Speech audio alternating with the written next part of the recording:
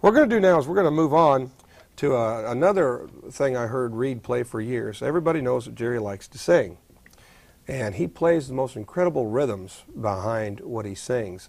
And every now and then he'll take a break and just amaze me. And one of my favorites was always the Wabash Cannonball. So I'm going to pick it for you now. But what I'm going to do first is I'm going to show you the tuning. You take the E string, and we're going to take that thing south of the border a whole step. This is one of Jerry's favorite tunings. He did a lot of stuff here. And it's just called a drop D tuning. So you take the E down to a D. And now we're all set to play Wabash Cannonball.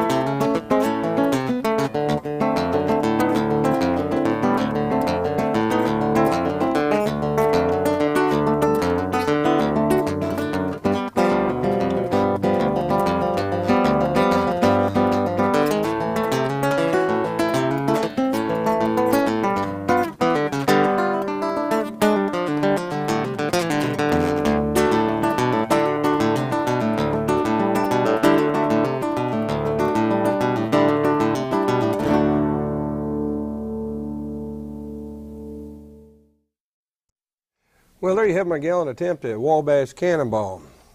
Now, basically what I did there was I played some of the rhythm that Jerry would do when he was singing, little parts that went like this. Now, he would sing over top of that and play like partial chords. In other words, for the G, he'd come down here and do this. Now, you can do it like that, or you can come down here and do it. I prefer to use that one because I play with all 5 fingers, and I'll use my pinky right here on my right hand.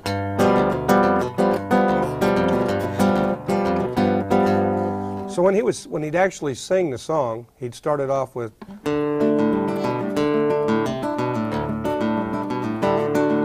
the big Atlantic Ocean, and so on and so forth. And then I'm going to just play the chords. I'm going to spare you the singing.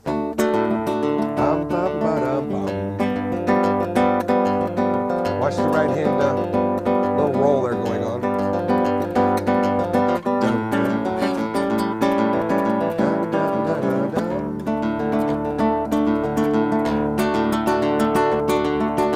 Now you can see how I'm pairing the second and third fingers together. And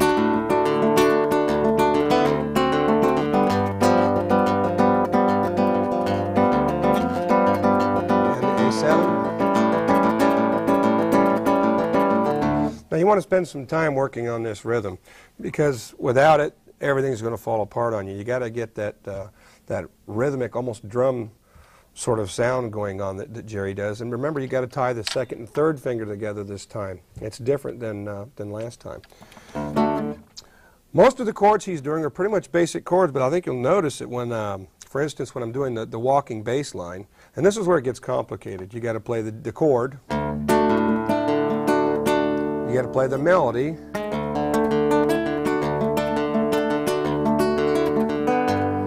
Okay? And then you got to play that walking bass line. That sort of thing. Now we put them together.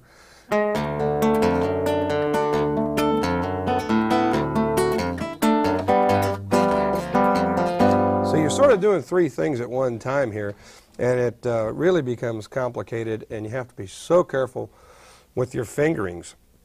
So I think we're going to break this down into sections. I'm going to teach it a little bit at a time before we try and put the whole thing together. So let's split the screen and we'll take the little first section there.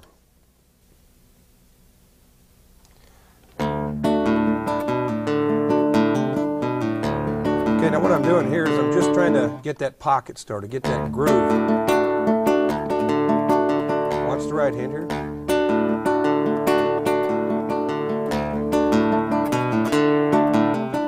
I'm just doing a little pull off down there. Pull off. Hammer on, pull off.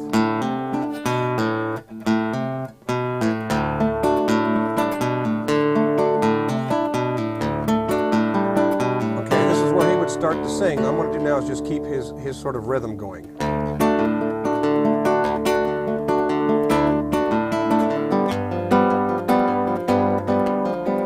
Now this is an interesting little chord here. I'm just putting my first finger here and my pinky on the 5 on the 6th string and going back and forth between the 3rd fret and the 5th fret.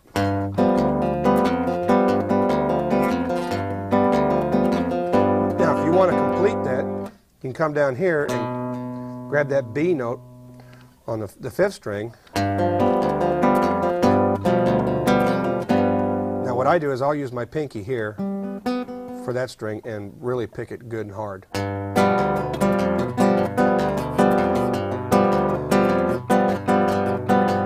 then to the A7.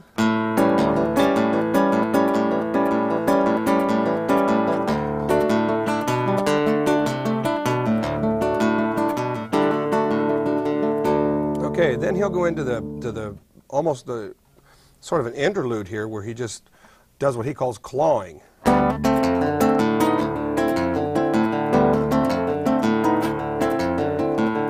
Playing out of a pocket here and setting a sort of a mood. Now you're going to do an A7, and then we're going to slide that pinky in to the 5th fret.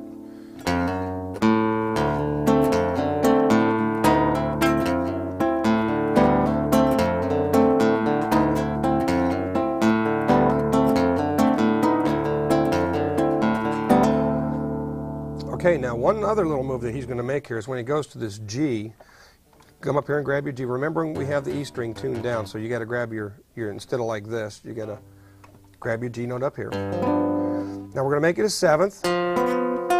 There's 2 7ths here. All right, and we're going to take and pull off the low one here. Okay. Once again. Okay, pull off again.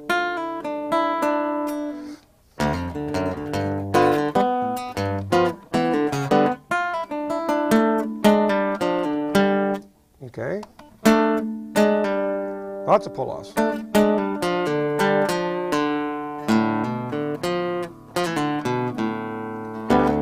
then back into that pocket again.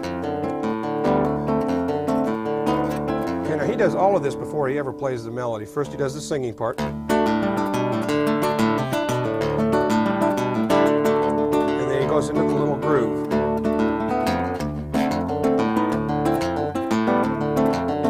I feel like I'm pushing that a little ahead of the beat.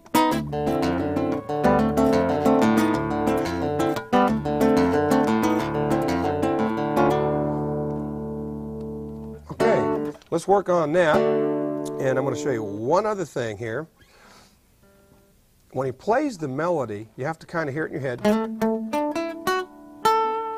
Okay, and he's still got that groove going, but we're going to go like this. Same time, and try and keep that same feel for the music. There's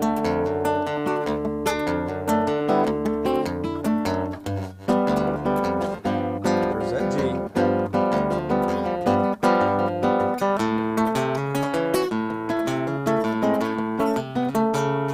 Okay, now what I'm doing there is I'm just lifting off the A. Okay, and watch the walk up at the same time. Back to the pocket. Sliding into the melody. G7th. Here's the fingering is very tricky here. Now it's back to my D major, and then into that G. Down to the A.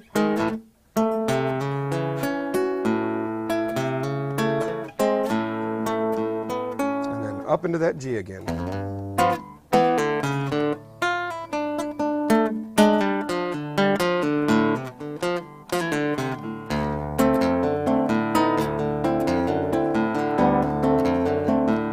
I would suggest that you just take these sections like this one and don't play anything else until you can play that really well. Then practice it in the G. And bear in mind, you don't need to put this note here because most of the time Jerry didn't.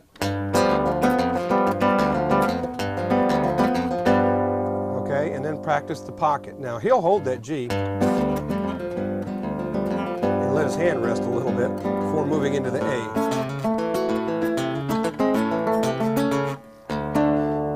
Okay, and then think of the pocket itself as a song because it really is, and it's a great rhythm. And you can embellish on it.